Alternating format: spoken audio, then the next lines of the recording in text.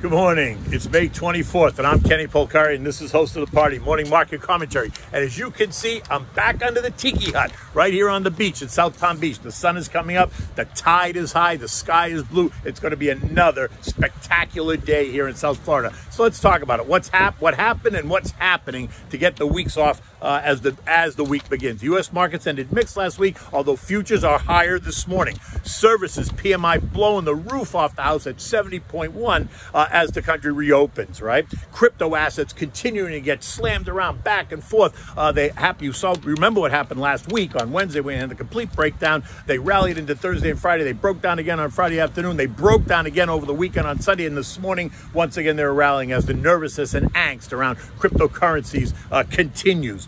Oil, which also had come under pressure last week, falling, much more than I thought it should have fallen, 4 or 5 points on the talk of the U.S.-Iranian nuclear deal possibly coming back, and then Iran bringing oil supply to the market, sent oil a little bit lower. I think it was way overdone. The pendulum swings too far to the left. And in fact, on Friday, traders found an opportunity in oil, and then took it up 3% to end the day at 63.86. And this morning, it's up another 2%, trading at 64 and change as Goldman Sachs comes out and reiterates their bullish argument on oil and $70 WTI, West Texas Intermediate, by the summer. And what's for dinner tonight? We're going to try the veal scallopini with a white wine cream sauce with porcini mushrooms. It is absolutely delicious, but we'll get to that in a minute. So what happened on Friday, right? Stocks finished the day mixed, giving back, they started out strong, but then as the clock ticked down to 4, a lot of them gave back many of the gains. While the Dow ended up 123 points, the S&P lost 4 points. The NASDAQ was down 65 points, yet the Russell added 75. For the week, though,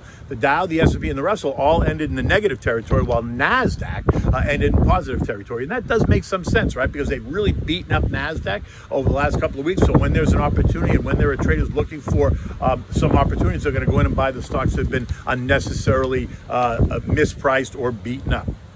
Value continues to outperform growth, and I think, you know how I feel, I think that is going to be the story this year, and it continues to play out. We had financials, we had energies, we had industrials, we had materials all outperforming last week and leading the way, while we had tech, communication services, we had consumer discretionary all leading the way lower last week. We had some great reports out of retailers. They're really blowing the windows out of the house on very strong numbers, the numbers that were expected, right? Easily beating the expectations that had been laid out for us, yet some are beginning to talk about some margin pressures, and those margin pressures are going to be passed on through higher prices to the consumer, so just be aware. Treasuries ended the week mixed, right? They ended at 1.62. Now, treasuries have been stuck in this 1.6 to 1.65 yielding range for a while now. It almost feels like for a month and a half, and they ended right there at 1.62. The dollar index, which came under lots of pressure last week, broke down through 90, trading at 89 and change, ended the week there, and in fact is pressured a little bit lower this morning. Gold, which has rallied over the last couple of weeks, settled unchanged at 1878, while Bitcoin and the other cryptocurrencies were all over the place, starting on Wednesday when they broke down till Thursday and Friday's rally, and then again on Friday's pressure. By 4 o'clock on Friday afternoon, Bitcoin had lost 12% and ended the day down at about 35,000. Ethereum lost 18%, ending the day at 2,200. More news of the China crackdown, more news of potential new regulation coming out of the U.S. Treasury, and tax compliance kind of sending shivers down the spines of traders and investors. And over the weekend, that sent those cryptos down even more. At one point, Bitcoin trading down below 32,000 and Ethereum breaking 1,900 before they rallied back. And again, this morning, they are once again trading up, but there continues to be that nervousness in the cryptos. Okay, now on the economic front, last week we had really strong reports on purchasing managers indexes, right? You had the manufacturing PMI that was already going to be strong at 60.2. That's already a strong number, but that number came in at 61.5, an even stronger number. But the one to really keep your eyes on and think about is the U.S. services PMI. And why is that? Because the U.S. economy is a 75% service economy. So anything to do with services is really bullish when it talks about kind of a recovering U.S. economy.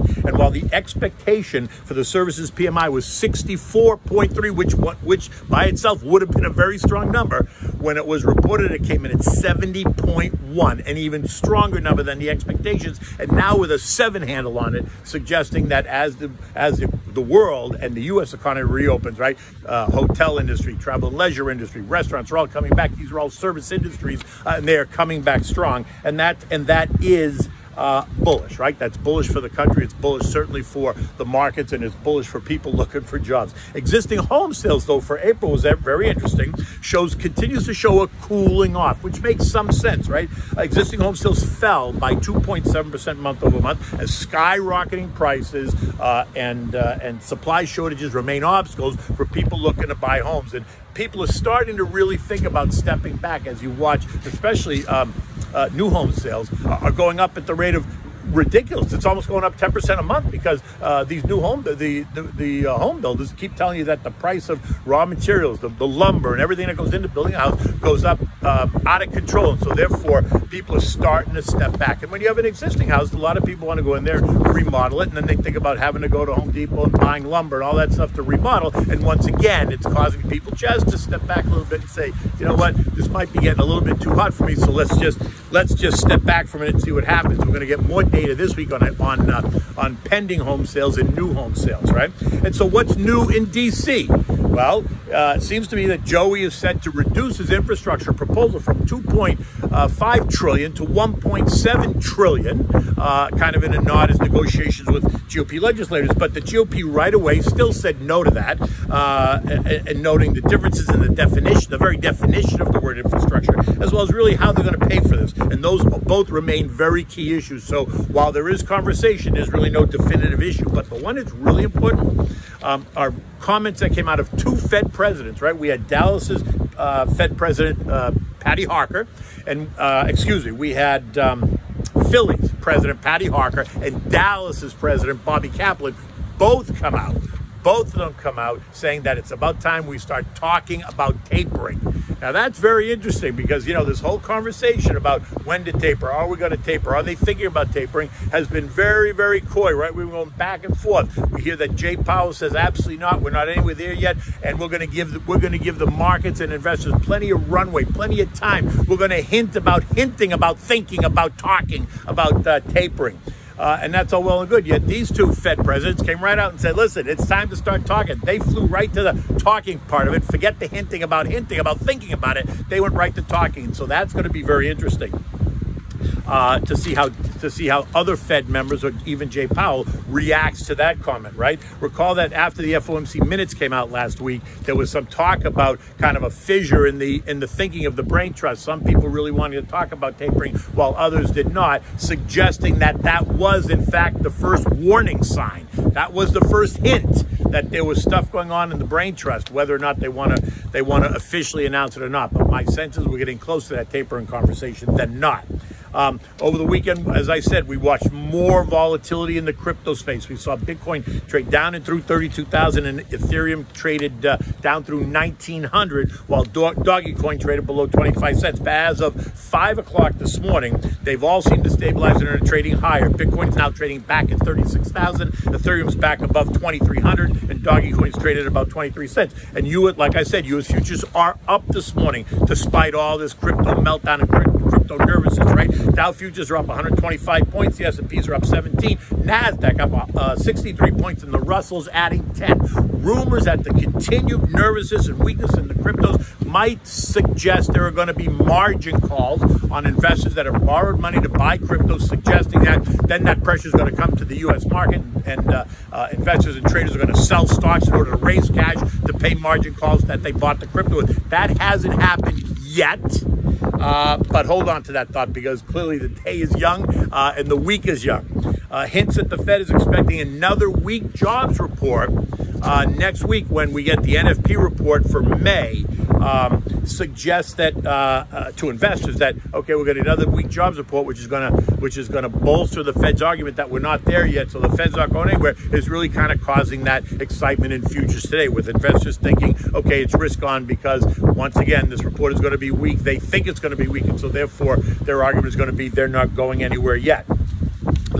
We're starting to see pressure on some of the other central banks, though. It's very interesting. Remember, Bank of Canada a couple of weeks ago suggested that they're going to start to change their asset buying program, taper, which means AKA taper. And now we saw that from the Bank of England, right?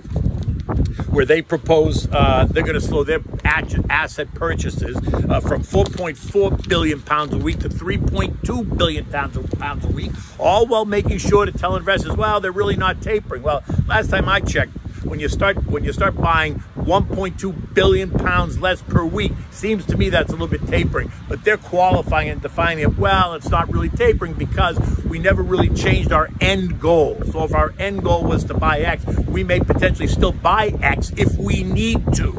Meanwhile, they're going to start to pull back on the weekly purchases, which is interesting because I think it's just a way to kind of get it started. So don't be surprised if we start to see that kind of conversation perk up around here.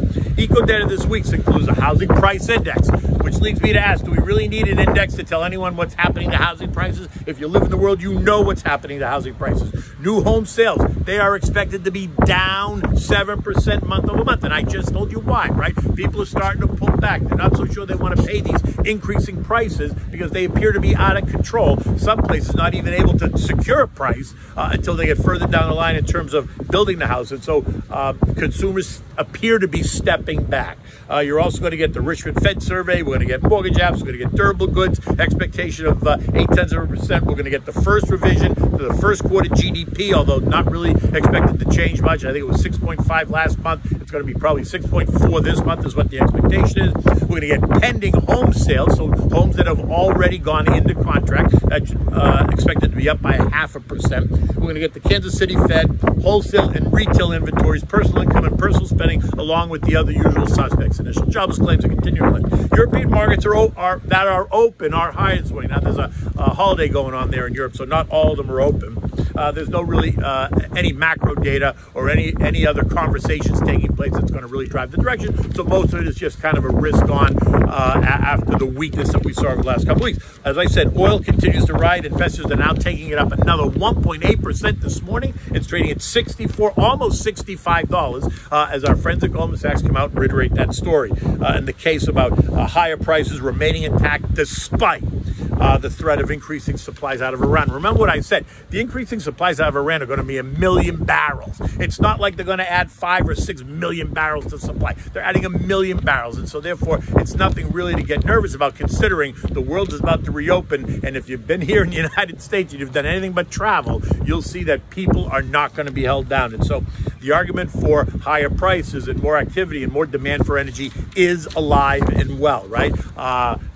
Goldman still expects WTI to be $70 a barrel by the summer. I would agree with that. My sense is that as we continue to open up, you're going to see demand surge. The S&P closed at 41.55 on Friday, and it tested the key trend line support, 4087, which is its 50-day moving average. It tested it 3 times last week, and that typically suggests you test it once, you test it twice, you test it 3 times, and if it holds a 3rd time, then it suggests that there's enough demand there. Thus, we see this bounce. And again, we saw the bounce, a little bit of bounce on Friday. Again, we're going to see the bounce today.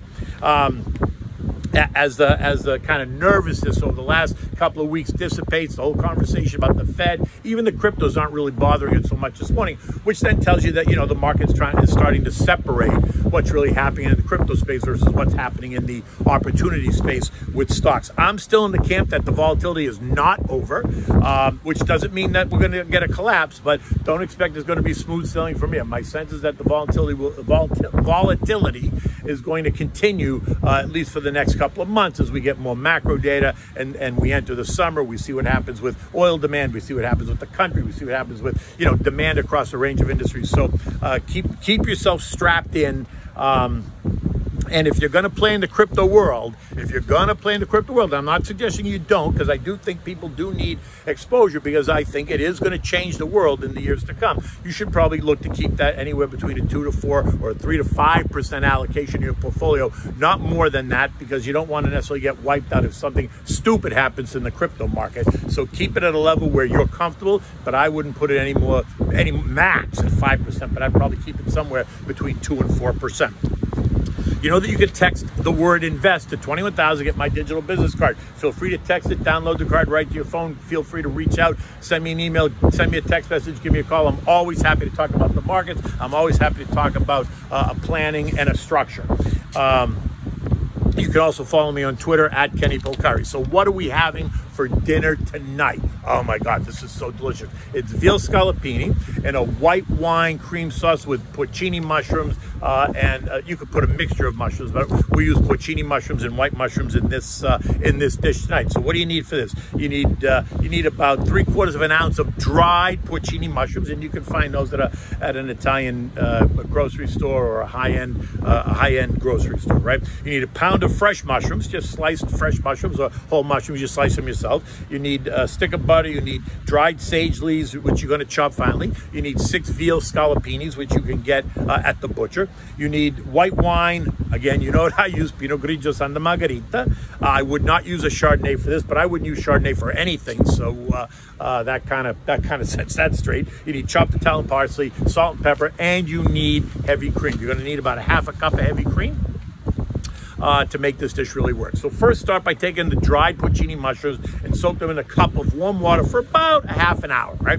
Let them soak, they'll come back to life. The water takes on the taste of the mushrooms, and that's very important because you're going to use that water afterwards as part of the recipe. Once they're soaked, take a slotted spoon and take the mushrooms out, and now in a strainer, because there'll be grit and stuff that's in the water. So through a fine mesh strainer, strain the water into a cup and then hold that separate, or into another bowl, hold that separate, set it aside, because like I said, you're going to use it. Take the fresh mushrooms, not the porcinis, but the fresh mushrooms that you bought. If you didn't buy sliced ones, just take them and just slice them out, set them aside. Now in a big saute pan, you're going to add about 1/2 stick of butter, and you're going to add the chopped sage that you've chopped. You're going to add that to the butter. You're going to saute it around.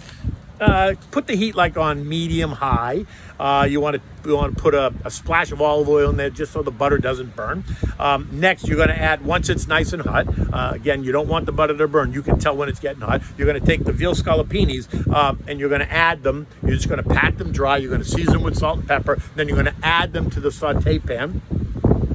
Don't crowd them. You should probably cook for maybe 3 to 5 minutes total, right? One side, flip on the other side, maybe 3 to 5 minutes total. Veal scallopinis are not thick, so they'll cook relatively quickly, so don't overcook them because you still want them, if you overcook them, then they'll get tough, right? So now what you're going to do is you're going to add the white wine. So you're going to add about 3/4 cup of the white wine directly to the pan. You're going to let it bring it to a boil, and then turn the heat down. Remove the veal. Now place the veal on the plate and continue to steam the wine, right? So pour the wine in while the veal is still in there. Bring it to a boil. Turn the heat down. Now take the veal scallopinis out and just set them on a plate aside. While you leave, the wine will continue. The alcohol will burn off, and it'll continue to steam away, scraping the bottom of the pan, right, as you're trying to get anything that's on the bottom of the pan off before the wine is evaporated. Now, add back, as the wine completely now evaporates, now add back that mushroom water, right? Put it right in the saute pan. And the porcinis that you brought back to life, put those right in the pan with the mushroom water, stirring and allow some of that liquid to also evaporate. Now, take the sliced fresh mushrooms, add those to the pan, along with the chopped parsley. Season it with salt and pepper. Turn them around, saute them. You want to get the mushrooms to start to cook. You don't want them. You know what mushrooms look like when they cook, right? You want to turn the heat to low, cover the pan, but every once in a while, just go in there and stir the pan, right? The fresh mushrooms will make their own water, so they will make their own juice, so it's not going to dry out. You don't have to worry about that. And if you keep the top on it, the condensation will also keep them moist and keep some juice in the pan. Now, after, I don't know, 10 minutes after you've seen that the mushrooms have cooked, you know, it could be 15 minutes, you do it on low. You just want the mushrooms to be cooked. You know when they're cooked. Take the top off. You're going to add probably another splash of wine. Might be 1/4 cup, a splash of wine. Add it right to the mushrooms again. And now you're going to add half a cup of the heavy cream. This is where it gets really good, right? So you put the heavy cream right, add the wine, bring it up to a boil again, turn the heat up high, then bring it to a boil, then turn the heat down to simmer, add the heavy cream, mix it all together. Don't put the heavy cream in there when the heat's on really high because you run the risk of curdling it. So, bring the heat up for the wine, bring it down once it starts to boil, to simmer, and then add the heavy cream, stir it all around until it mixes, right? It'll start to thicken up. Now take your veal scallopini pieces, put them back in the saute pan with all the mushrooms and the wine and the cream, season, taste it. And if it needs an adjustment in seasoning, you can adjust it now with salt and pepper there. It's very simple to do. And leave the scallopinis back in this wine and cream just long enough that, it kind of comes together and it heats back up. It might be 2 or 3 minutes. That's it. You're not going to leave them in there very long. And then you could, while they're in there, you could turn the scallopinis over to get both sides back, make sure that they're all blended with the sauce. At that point, you're gonna present these on a warm plate. You're gonna maybe make them with steamed asparagus. Is always a great dish. Something green on the plate to brighten it up, along with a big mixed salad, right? You're going to make a mixed salad of arugula, Boston Bib. You're going to put maybe even some fresh spinach in there, chop up some red onions, cucumbers, sliced cherry tomatoes, or sliced garden tomatoes if you have them. Season it with salt and pepper, oregano, a squirt of fresh lemon juice, and some olive oil. That's perfect. That's really all you need. You can enjoy this with, your favorite red wine. I would drink a nice Merlot with this, something that's not really too heavy, but that's medium bodied. One way or the other, you can see it's an absolutely gorgeous day. I'm going to get ready to do more work. I wish I could go to the beach, but I was at the beach yesterday and it was absolutely spectacular. In any event, have a great day. I will see you tomorrow morning.